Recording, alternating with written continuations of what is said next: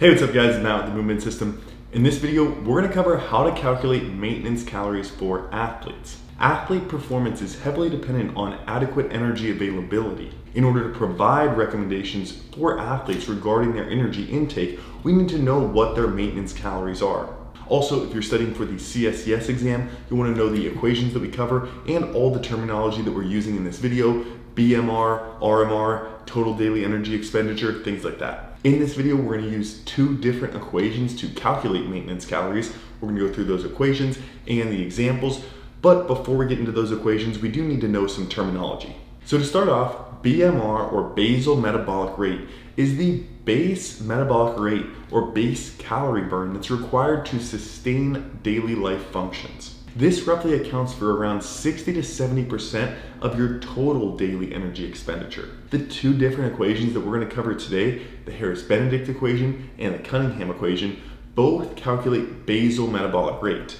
Once we have that basal metabolic rate, we'll have to use an activity factor to then turn that BMR into total daily energy expenditure, TDEE. Now, between the Harris-Benedict equation and the Cunningham equation, how do you know which one to use? Well, this will actually depend on if you know the athlete's lean body mass. If you don't know the athlete's lean body mass, then we would use the Harris-Benedict equation. That's what we'll start with.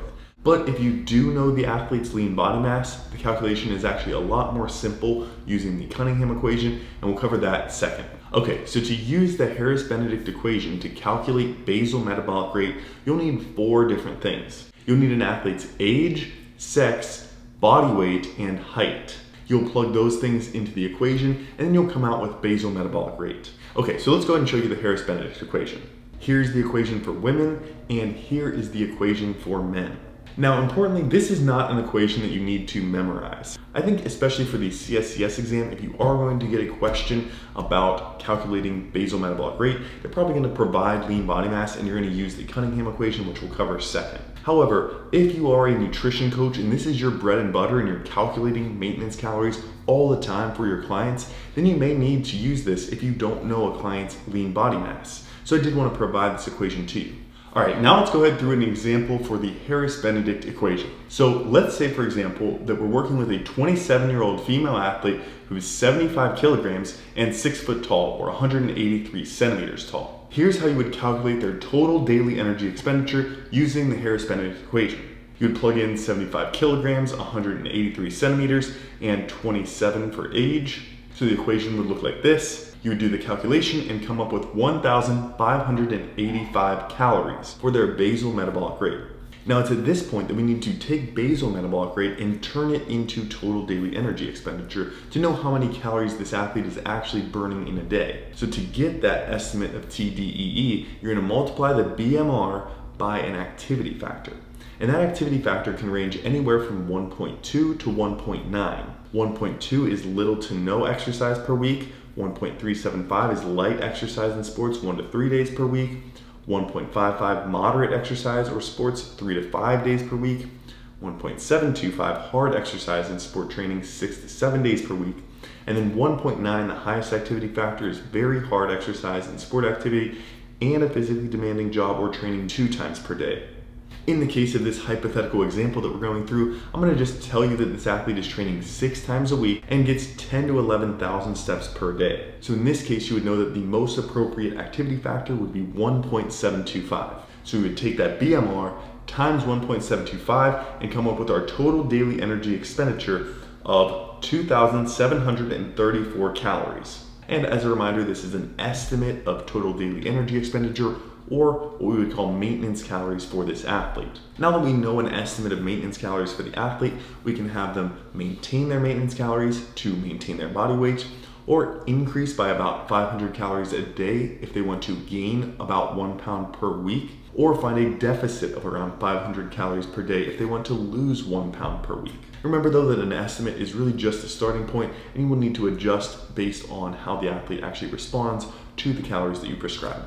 And if you are wondering why we're using an estimate instead of some more accurate calculation, that's because actually measuring calorie burn would require a metabolic cart. You have to sit down and breathe into a tube, and it measures how much oxygen you're consuming and carbon dioxide you're expelling, but that typically is quite time consuming and costly and not realistic for most athletes. All right, now let's move into the second equation, which is much easier, and that's the Cunningham equation. This equation does require you to know the lean body mass of your athlete. So for example, if you have a 200-pound athlete who's 20% body fat, then you would need to multiply that 200 by 20% to get 40 pounds of fat mass. Take the 200 pounds minus the 40 pounds of fat mass to get 160 pounds of lean body mass. In the case of the Cunningham equation, it's going to be the same for both men and women. And the Cunningham equation is pretty simple. It's 500 plus 22 times lean body mass in kilograms. Two important things to note here. If you have an older print of the CSCS book, the 4th edition had a misprint and said 550 calories, but that was updated and the correct equation is 500 plus 22 times lean body mass in kilograms. And then secondly, on the CSCS exam, you're typically given weight in both pounds and kilograms. But if you did need to do that conversion, you would just take the weight in pounds and you would divide by 2.2 to get the body mass in kilograms. For example, 160 pounds divided by 2.2 is about 73 kilograms. All right, so let's go through an example because I think this one's pretty simple and you do actually want to memorize this one for the CSCS exam and practice doing these calculations by hand. Okay, so let's say we have a 27-year-old athlete who has a body mass of 75 kilograms and is 21% body fat. Using the Cunningham equation, can you calculate their basal metabolic rate? Pause if you want to go ahead and practice this yourself, but let's go ahead and go through it. First step would be 75 kilograms times 0.21 to get us 15.75 kilograms of body fat. Next, we would do 75 kilograms minus 15.75 to get us 59.25 kilograms of lean body mass. The next step would be plugging this into the Cunningham equation, and we would do 22 times 59.25 kilograms to get 1,304. We add 500 to that to get 1,804 calories as a basal metabolic rate. At this point, you'll need some sort of indication of activity level to be able to take that basal metabolic rate and turn it into total daily energy expenditure. If we provide you with that information that this athlete is training hard 6 times per week, walking 10 to 11,000 steps per day, then you would know that this is a 1.725 times activity factor. You multiply that by our BMR and come up with our total daily energy expenditure of 3,112 calories per day. And again, this would be the estimated total daily energy expenditure or this athlete's estimated maintenance calories.